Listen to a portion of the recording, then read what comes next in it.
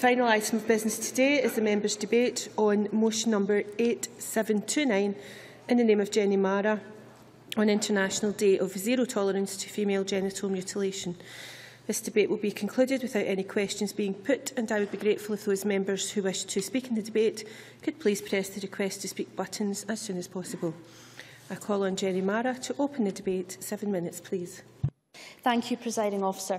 Tomorrow is International Day of Zero Tolerance to Female Genital Mutilation, a day where the world will take a stand against child torture, against the heinous physical abuse of women, and against a practice that has no place in society, yet unfortunately still affects far too many across the globe today. The World Health Organization estimates that between 120 and 140 million women have been subject to female genital mutilation worldwide, and that every year another 3 million girls become at risk from the procedure, which partially or wholly removes or injures their genitalia for non-medical, mainly faith or tradition-based reasons. And I am glad that we have the opportunity today to add our opposition to this barbaric act in Scotland, because Scotland is by no means immune to it. The Scottish Government estimate that as many as 3,000 girls are at risk from female genital mutilation in Scotland, with that number set to grow with the new census population estimates. Now let us be clear, even if there were just one girl at risk from this torture in Scotland, we must surely acknowledge that the severity of the crime still warrants robust action. But with 3,000 girls who have been identified as possible targets of torture in our communities, it is absolutely astonishing that there have been no police reports filed with the Procurator Fiscal, no prosecutions, and not one conviction for female genital mutilation in nearly 30 years of criminal law against it in this country. FGM has been illegal. Yes, absolutely. Minister. I hear what you're saying, but then the same is true for England and Wales, with a population of nearly 10 times that. So I hope she's not trying to suggest that there's something strange about the prosecution system in Scotland. The issue is a very difficult one to bring forward. I hope she'll accept that the same is the case for England and Wales. It's a very sensitive issue. Any comparison, I don't think, Presiding Officer, with the situation in England and Wales. I'm talking about the jurisdiction that we represent in Scotland, and our criminal law has law against it, and this Parliament itself in 2005 re-established that law and made it an extraterritorial crime also. And I'm just talking about the people we represent in this Parliament. Because female genital mutilation has been illegal across the UK and Scotland since 1985, and it was again criminalised in Scotland in 2005 with the Prohibition of Female Genital Mutilation Act. And I think it would be remiss of us, Presiding Officer, if the starting point in this debate was not to acknowledge that despite the best will with which those acts were passed, our laws have failed so far to protect thousands of children at risk of torture in Scotland. And that is because even the best laws in the world become but lines on paper if they are not respected, enforced and given the resource to be effective. The Equal Opportunities Inquiry, the Committee's inquiry into FGM, which is taking place now, has shown that so much of what we know about FGM in Scotland is based on nothing more than anecdotal evidence at the moment. And to my mind, we have two ways of looking at this. Firstly, we can say that because we know so little, it is unlikely that FGM is a serious problem.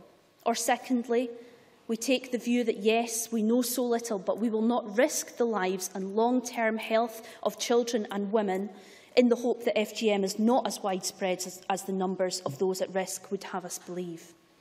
Presiding Officer, we know that those who have undergone FGM in Scotland, for them we can and must do better, even if that means engaging with the very sensitive issues, as the Minister says, of culture, race and the bodies of young girls. Yes, absolutely. Because I show my ignorance here, and so forgive me, because I just don't know the answer. I was very interested to hear what Jenny Marra was saying. How many complaints have actually, do we know how many complaints have actually been made to the police of this particular practice? So that would help me understand the scale of the problem that we face in the justice system. Jenny Marra. I think Bruce Crawford asked a good question. I have put down several parliamentary questions on the amount of information that police have. There hasn't been one police report filed with the Procurator Fiscal. It's my understanding that police do work with communities, but I think more needs to be done, and that is the purpose of this debate today, to see what more can be done, because we know 3,000 women, and possibly more with the new census, are at risk of this in Scotland, but currently is still continuing to be done. It's child torture in our communities, and for that reason we must do more. I think we must work with communities, Presiding Officer, that we know are engaged with the issue of FGM, to challenge the deeply ingrained perception that it is okay to mutilate children in the name of faith or tradition. And while it is so important to do this through partnership working, education and building trust, it cannot mean maintaining our woeful record on enforcing the law, because this is a law against child torture in Scotland. Our public health, immigration and social services must work together better in partnership to provide services for the survivors of FGM, because unless we build an environment where women and girls feel safe to come forward, unless we create a viable alternative to undergoing the procedure in the first place, we will never be able to start identifying and reducing the risk. And lastly, Presiding Officer, I believe that the Scottish Government must lead the way in coordinating Scotland's approach and response to FGM. Because without leadership direction and continual focus and resources to tackle the problem, we won't be able to see the trend of growing risk turn around for the better. I want to warmly welcome the funding the Government has made available to carry out a scoping exercise on the extent of FGM in Scotland. This is an important first step on the road to bettering our approach. But that scoping exercise must not be the ends of our efforts, it must be the beginning. And so I am asking the Scottish Government tonight to present the findings of that scoping exercise to Parliament this spring, with an action plan on tackling FGM and detail of what resource will be dedicated to that action plan. The size and the scale of the challenge around FGM is such that we must keep it in constant focus. By committing to that action plan before Parliament tonight, the Government can acknowledge their role as leading that cause and that action.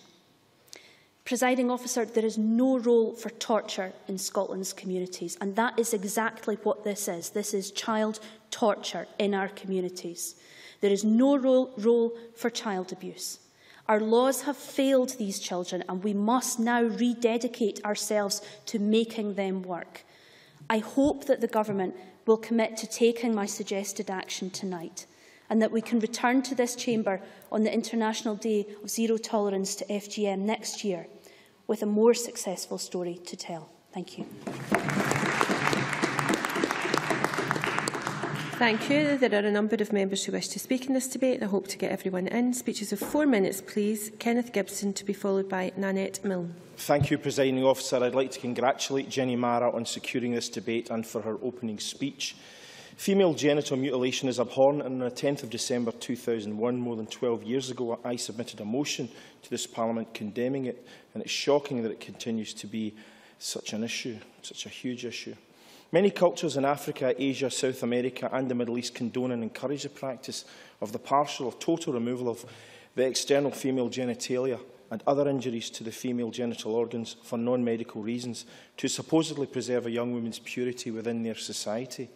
This procedure is often done without anaesthesia, sterile tools or medication to help the child heal. Parents force their daughters to have their genitals mutilated at ages as young as a few weeks after birth to improve the likelihood of a favourable marriage, to enhance the prosperity and status of the family. These cultures believe that this practice will prevent their young women from having sex outside of marriage and keep them pure for their future husband. Of course, in patriarchal societies, there is no such imposition on men. This horrible tradition is enforced and perpetuated by women who see the ritual as an essential part of becoming a woman and a legitimate member of the community. Leaders of different faiths have rejected FGM, although some communities believe it is done for religious reasons. In Niger, 55% of Christian girls and women have undergone the practice, compared to only 2% of Muslim women and girls. But in Togo, 21% of Muslim women and girls have undergone FGM, compared to only 1% of Christian girls and women, showing how the practice differs even within religious groups, and shows that it is not actually as faith-based as may be assumed. Although these cultures see this practice as an essential part of a woman's life, female genital mutilation is an inhumane and repressive practice done to young females to suppress their sexuality and control their bodies. This cruel practice can cause many adverse health problems to the victim throughout her lifetime. When the procedure is first performed, the girls are at high risk of severe pain, shock, bleeding, bacterial infection, injury to nearby tissue and psychological damage comparable to post-traumatic stress disorder. In the long term, girls and women who suffer this procedure often also suffer recurrent bladder and urinary tract infections, cysts, infertility and complications during intercourse and childbirth. Forced female circumcision is a human rights violation, child abuse, torture and demeaning towards a female population.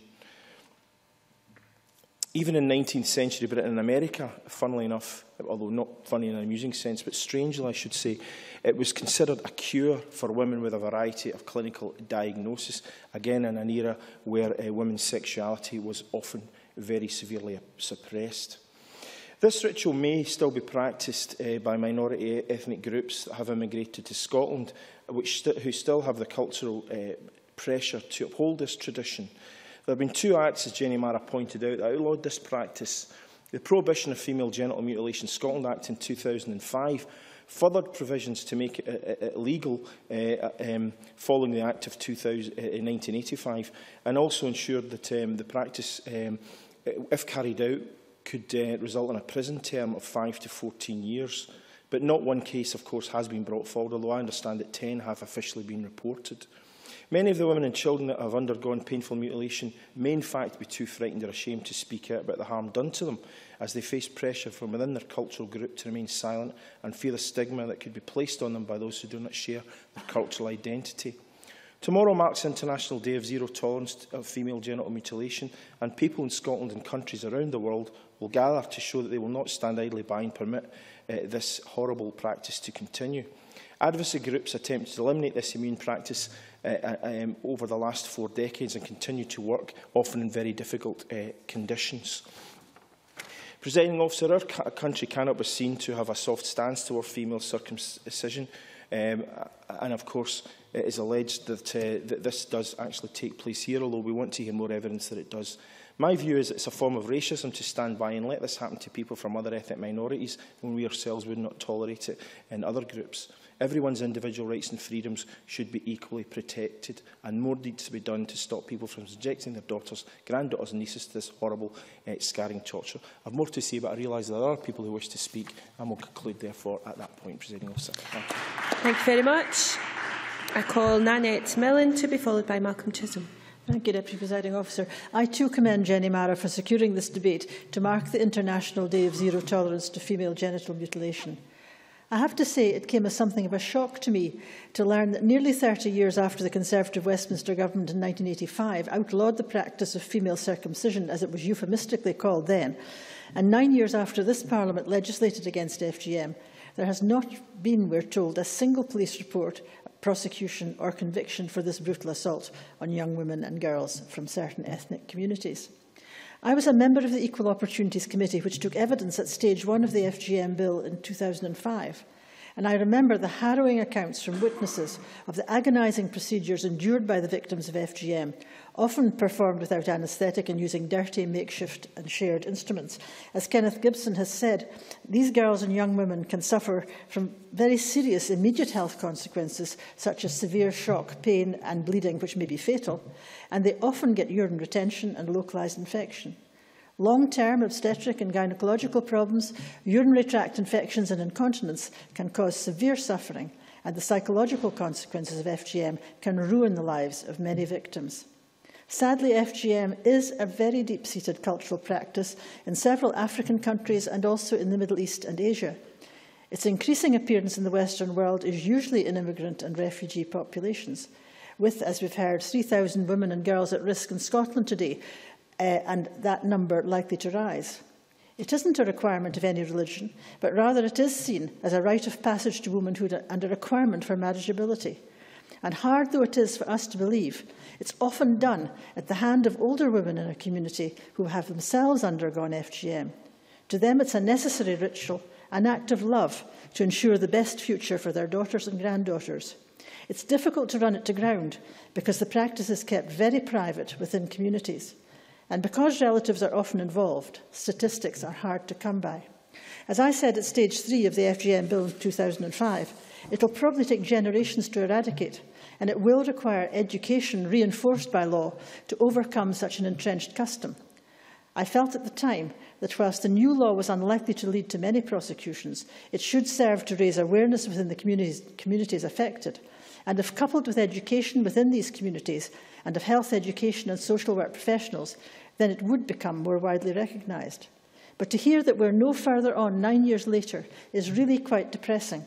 And I'm pleased to learn that the Scottish Government is now committed with the Scottish Refugee Council to try to assess the actual scale of FGM across Scotland, because this violation of a significant, if small, section of our society should not be tolerated. Urgent action needs to be taken to protect these vulnerable people from the barbaric customs endemic in their communities, because they are a serious abuse of their human rights. Indeed, FGM shouldn't be tolerated anywhere in the world in the 21st century, and its eradication must be tackled on an international scale. A country like Scotland must not simply pay lip service to the International Day of Zero Tolerance of FGM. We must make serious efforts to find the perpetrators of this brutal practice and to enforce the 2005 legislation so that the relatively small number of very vulnerable people in some of Scotland's ethnic communities who are at risk of female genital mutilation can receive the legal protection they deserve as our fellow citizens. I will conclude, Deputy Presiding Officer, by thanking Jenny Marra for alerting us to the lack of progress to date on eliminating this awful practice, and for her sustained efforts to help its victims and those who are currently at risk of being made to endure the severe personal traumas of FGM. Thank you. Many thanks. I now call Malcolm Chisholm to be followed by Alison McInnes. Presiding Officer, I congratulate Jenny Marra on bringing forward this important motion, and also commend the passionate and empathetic way she has championed this and other causes. Female genital mutilation is an appalling human rights abuse that we must do everything we can to completely eradicate. I believe we must approach this with the right kind of cultural sensitivity, not the kind of cultural sensitivity that turns a blind eye to human rights abuses and becomes a kind of racism, as Kenny Gibson said, when taken to extremes. I'm a great admirer of multiculturalism in general, but human rights always trumps multiculturalism, and we can't make an exception for any groups of people. Now, the kind of cultural sensitivity I have in mind is, firstly, a sensitivity that recognises the reality that this problem exists to a significant extent in certain communities. Secondly, I believe that we must recognise that effective action comes from working on the front line with the communities affected and in ways that have a chance of being effective. So we must support organisations doing frontline work, and I certainly know one such organisation that has been doing that, and I hope that the Government will continue to give it and any other frontline organisations the support that they need. I think it's only by that frontline work that it is possible to uncover the extent of this crime, because it is a crime that is hidden in many cases. But I think we have to believe the estimates that have been made on the basis of the census, and that leads to the conclusion that there are 3,000 to 4,000 girls at risk in Scotland at present. Can I give way? John Finney. Officer, I'm grateful for the member taking an intervention. Would the member recognise that key to that is using the correct terminology? So, for instance, for a lot of these communities, female genital mutilation means nothing. There's euphemisms used. A child being taken to a party, for instance, is a term, as I understand, that's used. So key is to communicate in people's own language in every respect. Malcolm Chisholm. Well, I agree entirely with that. In a kind of way, that's a very good example of the kind of positive cultural sensitivity that I have in mind. The importance of people working on the front line who understand how they can effectively work with the people, the communities that are affected, and how they can actually gain their confidence and possibly make progress. But clearly mainstream services are also crucial in this, and they need to link up with each other as well as with the kind of frontline organisations that I've referred to. Health is clearly crucial here. I'm told that women survivors are not getting the health care that they need, and in many cases, of course, they're not being identified at all. So health professionals need training in general, so that they can ask the questions that are required and give examinations where that is appropriate. Midwives, I think, are particularly important, and I'm glad in that sense that the Minister mentioned the Royal College of Midwives in recent announcements about this. They have a report about identifying, recording and reporting the issue, and I know that Gillian Smith of the RCM is doing some work on that at present. So that is clearly very important. Passing on information is also a part of this, of course, since this is a child protection issue, and those at risk must be regarded as such. I noticed that Chief Superintendent Jill Emery recently said that all children of FGM survivors should be on the child protection register. So I don't know whether that there could be exceptions where people are confident that the children are not at risk, but clearly we should listen seriously to what she is saying. And the police in general are clearly very, very important in this regard, and other agencies must work clearly with them, and when information is passed on to the police, they must be prepared to take serious action about this. I noticed, last thing I'll say, the Minister mentioned England. There was very interesting reports in the Times on Friday about England, and one issue was that there's now going to be an investigation of the police in England to see whether they're doing everything that's required. And the other big issue highlighted in the English context in that article was about schools and the failure of schools to play a role in this as well. So all the agencies are important. The scoping exercise is a good start, but only if it leads to action. And I support, final word, Jenny Marra's call for an action programme following that piece of work. Many thanks. I now call Alison McInnes to be followed by Hanzala Malik. Thank you, Presiding Officer. I too congratulate Jenny Marra on securing this important debate. On the eve of the UN-sponsored International Day of Zero Tolerance to Female Genital Mutilation, I add my voice to those calling for an end to this most brutal abuse of girls and women. FGM is recognised internationally as a violation of the human rights of girls and women. It reflects deep-rooted inequality between the sexes and constitutes an extreme and brutal form of discrimination against women. It is nearly always carried out on minors and is a violation of the rights of children. The practice also violates a person's right to health, security, physical integrity, the right to be free from torture and cruel, inhuman or degrading treatment, and indeed the right to life when the procedure results in death. According to UNICEF, more than 125 million women worldwide are currently living with the consequences of FGM. Concentrated in countries across Western, Central and Eastern Africa, FGM is also practised in communities in the Middle East, Asia and the Americas, and of course in the diaspora communities all over the world. It is usually performed on children.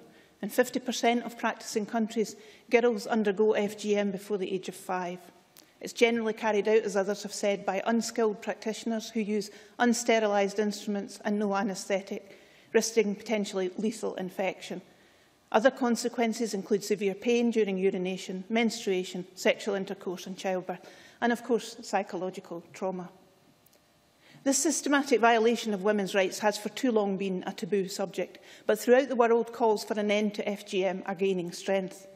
In 2012, under the leadership of the African Group and with strong EU support, the General Assembly of the United Nations adopted a landmark resolution. In March 2013, my Liberal Democrat colleague Lynn Featherstone, Minister for International Development, announced the biggest ever international investment, £35 million, for eradicating the practice. And in November last year, the European Commission released an action plan on ending FGM. So there's a growing momentum for change, but we must take action here in Scotland too. The Scottish Government has estimated, as others have said, that at least 3,000 women and girls are at risk here. That's based on a pro-rata estimate, but nevertheless, that working estimate exposes a lamentable and much neglected child protection issue for Scotland to tackle. As others have said, it's been a specific criminal offence in the UK since 1985, and yet there hasn't been a single prosecution. A recent BBC programme revealed that currently the majority of health boards were unable to say how many cases they had encountered. Less than a third of our councils had any local guidelines on FGM, and the police had had no referrals from health boards. How can that be? Well, according to 17-year-old Fama Mohammed from Bristol, who is leading the Guardian newspaper's campaign to end FGM, it's because, and she says, people just don't talk about it, doctors don't check for it, and teachers don't teach it. She is campaigning for our schools to do more. She said, and I quote, "We need to act now. Many girls are sent away to be cut over the summer holidays. Some are cut at home. They call it the cutting season. If every head teacher was given the information they need to talk about FGM to students and parents, we could reach every girl who is at risk before the holidays. We could convince families not to send their daughters to be cut, and we could help girls who are at risk. We could break the cycle so that the next generation is safe." You know, she's right. The legal framework and enforcement is important, but it's not sufficient to end FGM. Changes in attitudes and beliefs in the affected communities will be key. Most survivors of FGM need help to cope with the short and long-term consequences of the procedure. Giving them adequate support would help raise their awareness of the damaging health consequences of the practice. Some countries, such as Belgium and France and Italy, have set up health centres specialising in care for victims. And while health professionals are best placed to lead on identification, prevention and treatment, there are many partners we should draw together in education and social services, in COPFS and the police, as well as the minority ethnic women's organisations working to raise awareness, such as Salea, Dignity Alert Research Forum, Shakti Women's Aid and the Scottish Refugee Council. The Scottish... Jenny Marra, very briefly, please. I thank the member very much for giving way. Is the member suggesting, or would she agree, that it might be an idea for the Scottish Government to send information packs to every head teacher in the country outlining the risks and the times of year that she suggests, so that they have that information in the schools? Certainly hope that the Minister will learn from that and reflect on whether that is something that we can take forward. I believe the Scottish Government must show leadership on this by ensuring that it empowers and resources the kind of robust, sustained, multidisciplinary response that really is required to end the risk for children living in Scotland. Girls and women in Scotland and around the world have a right to have control over their own bodies and live a life free from the fear of violence. Thank you. I call Hansala Malik to be followed by Marco Biaggi. Thank you very much and good evening, Presiding Officer. First of all, I take the opportunity to thank Jenny Marra for bringing this very important debate to the Chamber. I think it's a very worthy and a very important cause. International Day of Zero Tolerance for Female Genital Mutilation is an important marking point.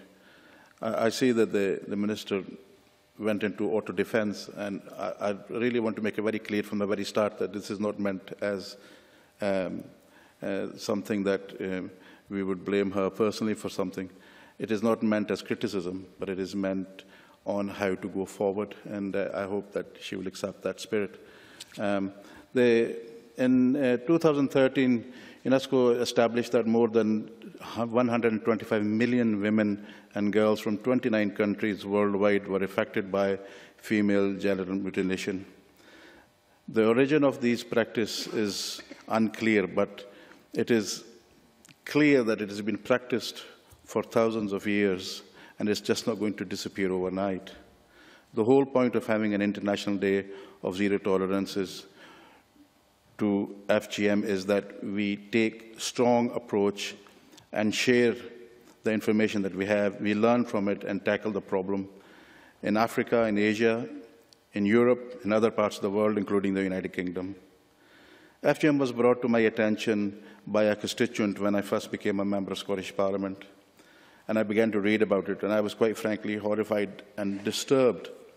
I come from a culture where I see circumcision and various other mutilations that happen as a child, but I was particularly disturbed about this, and I also was very disturbed about the fact that it was happening to very young girls, more importantly, which meant that they had no choice in the matter, and which meant that it scarred them not only for all their life, but perhaps also gave them complications in health, which meant that they couldn't do anything about it. It's something that's not reversible. Hence, I think that I really felt very strongly about this issue, and I've been discussing it with many people. And one of the things that I've picked up clearly is that this is something that is kept very close within the community. And there is a lot of pressure applied to young people that this is a must for them and they shouldn't be sharing it because people don't understand. They use various excuses. They make them feel that, they would be unclean, impure if they didn't go through the process. And they're almost made to feel that it's something that they need to be proud of and they must have this done, which is a ridiculous attitude to have. But nevertheless, people have practiced it for so long, they believe that what they're doing is in fact true. And this is why it's very important that we need to have stiff sentences against those people who put our young through that experience. And they are our young. There are young Scots who are living here, and they're having to go through this unfortunate issue. And therefore, I think it's very important. I was also speaking to a doctor from Kurdistan who's very active in this area. And he spoke to me about how FGM was quite widespread in Iraq and in particular in Kurdistan, which even he was surprised about. However, he says that his government have taken very robust steps to deal with the issue. They do public speaks, they talk about it on television, they do information conferences, and most importantly, they send the right signals out from the government in the sense that they've outlawed it. Now, that's a very brave step for a country like Kurdistan to take, and I think, although we are part of the way already there in terms of legislation, but what we have unfortunately not grasped is how we need to penetrate the community and actually protect those people. So I've listened to some very good ideas about sharing information in schools. I've heard about perhaps setting up some sort of task force that we deal with this issue with some more robustness, and hopefully next year when we do come here, Minister, although I'm not holding you responsible today, I'll certainly be holding you responsible in a year's time if we don't meet any success, because I think it's very important we send the right signal out. It's very important to say to our young that this government actually does care for you, and we will take all the measures that we need to ensure their health and safety and the quality of life, and that's absolutely paramount. And therefore, I agree with all the sentiments that people have shared with me this afternoon. Thank you very much. Thank you very much. I call Mark Biaggi to be followed by Margaret McCulloch. Circumcision, growing up and cleansing were euphemisms for female genital mutilation that the Equal Opportunities Committee heard were in common use when we had our round table just a week ago. But they weren't the worst. As John Finney has already said, going to a party, the spectre of a child being told by their family that they were going on holiday, that they were going to be taken to some celebration and visiting their relatives, only to then have to undergo a violation of themselves and their body in their earliest and most vulnerable years. That, to me, was the most disturbing thing I heard.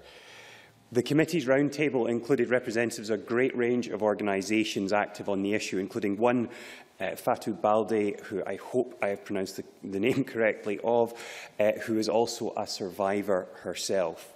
We touched on a great many issues. One of them was the question of data. I was just working out how many of these events have taken place, because all of the data is drawn from census projections, how many people come from the so-called at-risk communities. And while we have all of these other reports, one person's anecdote is another's qualitative evidence. And one of the points that was put to us was that it seems very, very strange that we know there are so many families from these at-risk communities, and yet no one has apparently ever presented to a GP. And is that really any wonder? In order to have a child report, they would have to criminalise their parents, lead to the prosecution of their own families. The relationships there, the power relationships within the family are clearly very strong, not to mention the relationships within the community on the family itself. It's also pointed out even that we have to be careful about terms. As John Finney had said, female genital mutilation is not a term that is in common use, and a person presented with a question on that by a health worker might well simply say no, not recognising it. But the overwhelming view of that session was that to tackle FGM, we must be sensitive, not tolerant, permissive or lax, but the kind of positive sensitivity that Malcolm Chisholm put so well. Makami McCrum of the Kenyan Women in Scotland Association made a suggestion that the broad attack on the community, or how it could be taken that way by people who are sensitive to portrayals that are negative in media and in debate would just cause the problem to be withdrawn from and hidden. Amnesty International has campaigned for a Europe-wide approach to FGM and has said that the debate in the UK about more prosecutions misses the point. And legal repression, although it may have its place, is not the best answer. We need to work with the communities where this happens to try to change attitudes, not to drive the problem further underground. We should consider the best interests of the children before we rush to send their parents to prison. There are experiences in other European countries. France has a very aggressive programme of screening, which was pointed out to us, well, would only re-victimise those who and re-traumatise those who had been through the situation, the experience, and would subject many innocent people to an invasive examination. Similarly, we've heard parallels about the need for aggressive screening with sexual abuse, where the rates are unfortunately much higher based on all of our estimates. But we did hear good news. We heard from Ms McCrum about action in Kenya that's taken incidents down from 90% to 25%. That's still 25% too much, but that is progress. Burkina Faso has done likewise. Anela Anwar from Roshni said, we need to put a lot of sustainable effort into community engagement programmes. Without engaging communities, men, women, girls on it, and empowering young girls and women to make their own choices while staying safe, we will not get anywhere. That too is the view of the Scottish Refugee Council as expressed to the committee and to members today. You can't do this without female empowerment, and we have to as well have healthcare training so that there is a sensitivity out there so that people can see the warning signs both in healthcare but also in schooling. Could I ask you to draw to a close? I've read some apologies for FGM from anthropologists and others, and they disgust me, frankly, as much as the practice itself. FGM is gender-based violence. FGM is child abuse, and it is grotesque, and it must end. Many thanks. And finally, Margaret McCulloch. Thank you, Presiding Officer. I welcome today's debate on the International Day of Zero Tolerance of Female Genital Mutilation, an important day that will be recognised tomorrow. I'm grateful to Jenny Marra for securing this debate where we can take a stand against this brutal and wholly unacceptable tradition. On Thursday last week, as says before, the Equal Opportunities Committee held a very informative evidence session with organisations and experts on FGM in Scotland, including Dignity Alert and Research Forum, Rosny, the Scottish Refugee Council, the Kenyan Women in Scotland's Association, the NSPCC Scotland, and both Women's Support Project and Rape Crisis in Glasgow, and Dr Una O'Brien of Queen Margaret University. We considered a future inquiry into FGM in Scotland, and I want to convey to the Chamber some of the ideas we heard during the short time I have today. First of all, with International Zero Tolerance Day in mind, I want to stress that FGM is a global issue. Tackling FGM is as much about an international response led by the United Nations and the World Health Organisation as the Scottish Government and local communities here in Scotland. The WHO estimates that between 120 and 140 million girls and women are living with the consequences of FGM worldwide. The European Parliament estimates 500,000 girls and women have experienced FGM in Europe. And as my colleague Jenny Marra says earlier, Scotland, we've got 3,000 women and girls are estimated to be at risk. FGM is most prevalent in parts of Africa, Asia and the Middle East.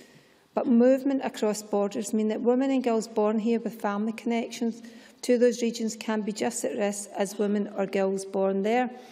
And in our evidence at the committee, I was really surprised in how effective this initiative is down in England, and that women within these regions that live in England actually have a passport, and the passport confirms that FGM actually hasn't been carried out on the young girls and the women. And when they go abroad to visit their families, they can actually show this passport to their families and say, look, this is legal. If I go back and my daughter goes back and we've actually had this done, I will actually go to jail, and I won't then have the money to pay to send to you to help you in your country. And this seems to be a very effective deterrent. So maybe that's something the Minister could actually investigate and look into. It's simple and it does seem really, really effective. But, Presiding Officer, if we as policymakers are to banish FGM to history, we need to understand why practice and communities sustain these traditions, which are so acceptable, and how we discuss FGM is very, very important. It mustn't be tolerated, but equally we have to be conscious of how we engage with the minority communities on the sensitive issues of culture, race and the bodies of young girls. Standing up to FGM in Scotland is about as much more than what is in the statute book. We have to build capacity to engage with practicing communities and raise awareness among those who work with but may not belong to practicing communities themselves. We need to support engagement with practice communities to educate people about the realities of FGM and the law in Scotland and to tackle the pressures that many of these women in practicing communities face. We also have to make sure that we are working with organisations like DARF to develop and share good practice, training healthcare and social work professionals to identify those who are at risk and support those who have been mutilated. But let's be clear, one of our witnesses says to the committee, if persuasion and prevention doesn't work, then the only option left is prosecution. FGM is unacceptable. In a fair and equal Scotland, it is an abuse of human rights and it must not be tolerated. Thank you. Many thanks. And I now invite Shirley Robinson to respond to the debate. Minister, 7 minutes, please. Thank you, Deputy Presiding Officer. Thanks to Jenny Marra, who brought forward the motion before Parliament today, and all those who have participated in tonight's debate, recognising that tomorrow marks the International Day of Zero Tolerance to Female Genital Mutilation. I think debates such as this, along with internationally recognised days to mark zero tolerance of FGM, are extremely valuable in raising awareness of what is a global issue, as many members have said. However, we must recognise that those who are victims or who are at risk of this practice are affected every day, that they live in fear of FGM being perpetrated upon them, or by living with the horrifying implications of what has already been done to them. As others have said, FGM is a child protection issue. It is a form of child abuse because children are not in a position to make a choice. It's forced upon them, and it is a brutal practice. It blights the lives of those affected, and as the motion states, it's an abuse of the human rights of women and girls.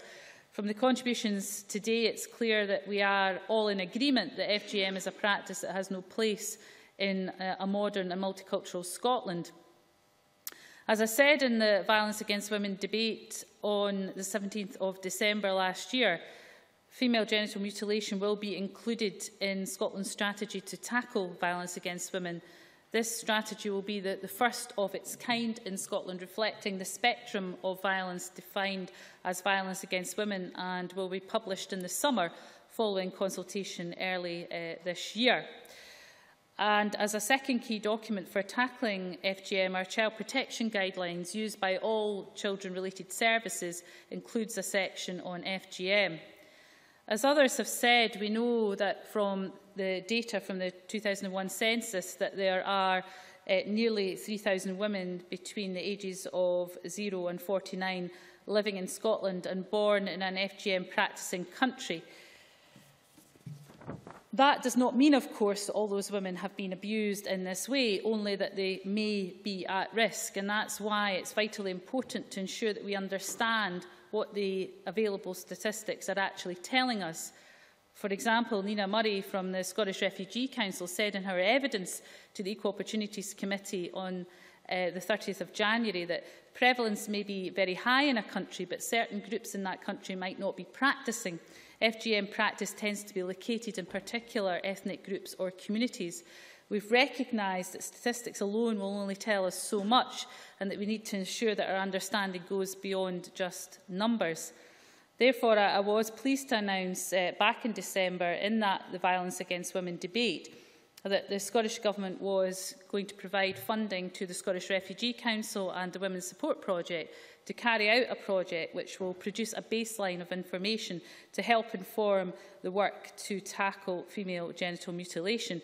The project, scheduled to be completed by the autumn of this year, will culminate in the publication of a report outlining and refining the available data, gaps in information and recommendations for ways forward with community and statutory partners. We will look closely at all of the findings and recommendations from that report. I'm happy to share that report with Parliament and look at what action is required to be taken at that stage. But I think we should allow the project to get on with its work and come up with those recommendations.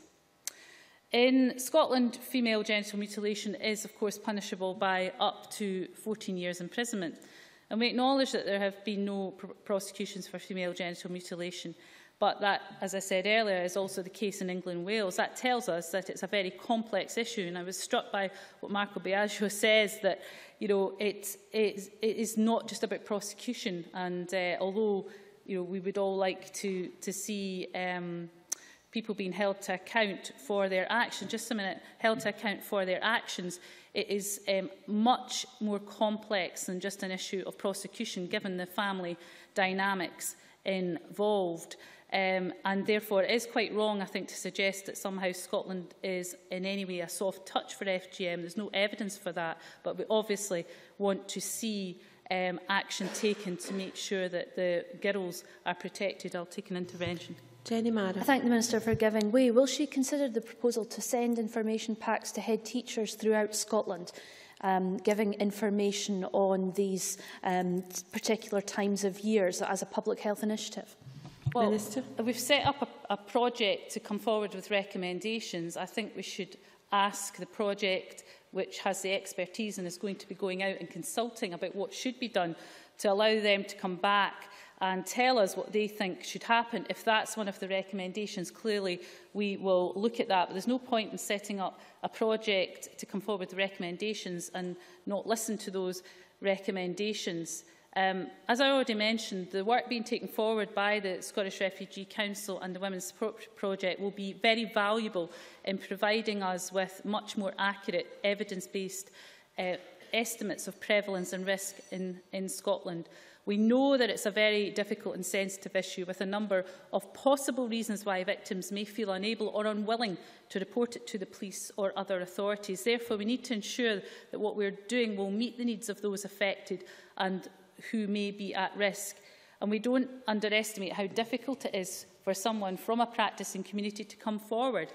If it was easy, people would have, and there would have been prosecutions. I think the fact that there hasn't been tells us how difficult it is. That makes our work really important to raise awareness among communities, to bring about attitudinal change and to encourage reporting of female genital mutilation by women, girls and men, all the more important. Training is hugely important, raising awareness to address the complex issues. And as part of our work in this area, we're in discussion with the Women's Support Project to develop a range of information and training materials on FGM, and again, be happy to share those with Parliament. We also recognise that while legislation, prevalence data, information and awareness raising rightly inform parts of our strategy to tackle FGM, we must continue to look at the expertise of those such as midwives, along with other health professionals, including doctors, nurses and health visitors, who can often play a crucial role in identifying girls at risk, recording incidents and offering support and onward referral to women. And that's why we've initiated discussions with the Director of the Royal College of Midwives in Scotland to discuss the recommendations made in the intercollegiate report tackling FGM in the UK, the recommendations for identifying, recording and reporting. Reports such as this provide a valuable source of expertise in helping us to consider how we can seek to ensure really effective multi-agency collaboration. It's not just health professionals who have a role to play, though. As has been mentioned, the involvement of teachers, social workers and police officers is vital. As has been said, the Equal Opportunities Committee met with stakeholders on the 30th of January who are experts in tackling the issues that surround FGM in order to inform the remit of a potential inquiry into FGM. I very much welcome that, and I would like to see if we can align the Scottish Government work with the inquiry that the committee under the chair of Margaret McCulloch takes forward, and hopefully together we can bring forward some good recommendations for action to affect change. All of which I've outlined are intended to strengthen our response to FGM and complement measures already in place. Those measures include engaging with people from communities affected, working closely with police, health professionals, social work, education, to share good practice and promote awareness of the prevention of FGM, and by funding voluntary organisations that provide support to victims of FGM, but also looking at imaginative solutions like the one that Margaret McCulloch mentioned earlier on around the passport, and I will look into that in more detail. Just to conclude, I want to recognise the work that is being done each and every day by those who are striving to eradicate FGM, be that by raising awareness, supporting victims, or by working to inform our response to what is a horrific practice. But I think it is important that only by listening to the experts, by listening to the communities and people who have been affected, can we really begin to get under the radar to tackle what is a very difficult issue, one that is conducted in private and which communities are very it's very difficult to get people to come forward, as has already been said. But there is more we can do, and I think some of the suggestions being made tonight will be ones that we will take forward in our consideration, and I'm very happy to report back to Parliament once we've done the work on that. Thank you. Thank you, Minister. That concludes Jenny Marra's debate on International Day of Zero Tolerance to Female Genital Mutilation, and I now close this meeting of Parliament.